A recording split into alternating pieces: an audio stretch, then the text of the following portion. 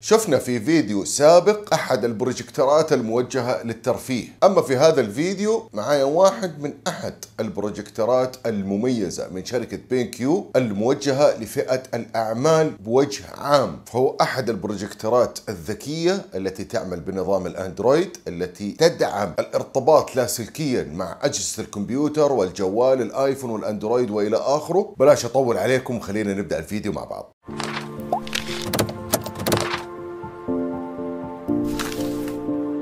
السلام عليكم ورحمة الله وبركاته، معكم أخوكم محمد حدايدي. خليني أبدأ معاكم بمحتويات الصندوق. في حالة شراك لهذا الجهاز إيش حتشوف داخل الصندوق؟ في البداية أكيد حيكون البروجيكتور بالإضافة إلى ريموت كنترول للتحكم بكامل وظائف الجهاز، كذلك عندنا سلك الكهرباء وأيضا كيبل الVGA الخاص بالشاشات، كذلك دليل التشغيل السريع وكرت الضمان. وخلينا نشوف الآن تصميم الجهاز، مداخل مخارج الجهاز، الأزارير. إيش هو الجهاز من برا؟ يأتي الجهاز باللون الأبيض بالكامل، ومن الأمام العدسة الكبيرة وهي مصدر الإضاءة، وبنسبة سطوع 3300 وبدقة 1024 في 768 بكسل، وبمعدل تباين 20,000:1. تعطيك ألوان واضحة جدا وجميلة. وزن الجهاز تقريبا 2 كيلو ونص، ومزود بقواعد من الأسفل للتحكم بالارتفاع، وكذلك مجهز للتركيب على أي قاعدة أو ستاند. أما من الأعلى فسطح الجهاز مقاوم لبصمات الأصابع، وبه إزرار التحكم واللي تقدر تستغني عنها بالريموت أو من خلال التطبيق المتوفر على أجهزة الآيفون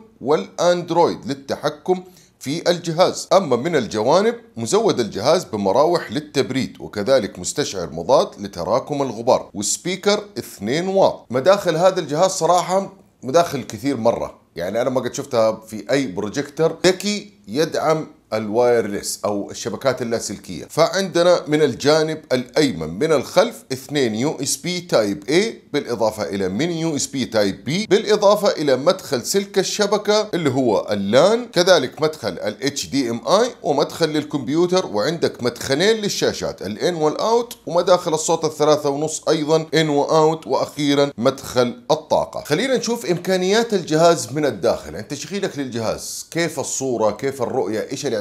ومبدئيا الجهاز يدعم لغات جدا كثير، وأهمها اللغة العربية. من أهم مميزاته إنك تقدر تشبك عليه جوالك الآيفون أو الآيباد أو جهازك الأندرويد أو جهازك الكمبيوتر لاسلكيا، وبتعرض أي شيء بداخل هذه الأجهزة من خلال البروجيكتور على الحائط أو اللوحة أو الوسيلة أو اللي يكون بكل سهولة. يعني فكرة بروجيكتورات زمان إنك تجيب لابتوب أو كمبيوتر وتوصله بالسلك وتستعرض بالفارة انتهت. الآن امسك جوالك أو أيبادك واستعرض اللي تبغاه بكل سهولة. ما انت حابب وحابب الطريقة القديمة ما زالت موجودة، تقدر تشبك عن طريق الVGA أو تقدر تشبك عن طريق ال HDMI.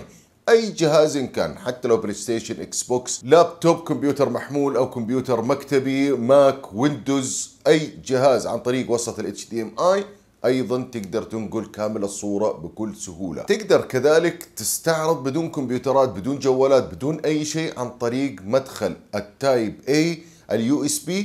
تحط مثلا فيلم، أي شيء على USB فلاش عادي جدا أو هارد ديسك، وتقدر تشغله عن طريق هذا البروجيكتور بكل سهولة. كذلك البروجيكتور فيه ميزة جدا رهيبة، يدعم الارتباط مع لوحة مفاتيح وماوس فارة عن طريق البلوتوث لاسلكيا أيضا، وهذا حيفيدك لأنه البروجيكتور في متصفح الفايرفوكس، متصفح عادي جدا تقدر تتصفح مواقع الإنترنت بكل سهولة. أيضا يدعم هذا البروجيكتور إنك تقدر تشبك عليه كاميرا ويب. فإيش حتفيدك؟ حتفيدك لأنه تقدر تحمل عليه مثلا برنامج زوم، تحضر اجتماعاتك، تسوي مؤتمراتك بكل سهولة وتظهر ولا كأنك على بروجيكتور أساسا. بالإضافة إلى المميزات الاعتيادية اللي شفناها في أكثر من بروجيكتور من بروجيكتورات بينكيو، إنك تقدر تحمل النتفليكس، اليوتيوب، وتتفرج على فيديوهاتك وأفلامك أيضا بكل سهولة. رابط الشركة الرسمي حيكون موجود بصندوق الوصف أسفل الفيديو. إن شاء الله أكون أعطيتك فكرة عامة عن الجهاز وأفدتك ولو بمعلومة بسيطة. يعطيكم ألف عافية، لا تنسونا من لايك وسبسكرايب في القناة، وفي أمان الله.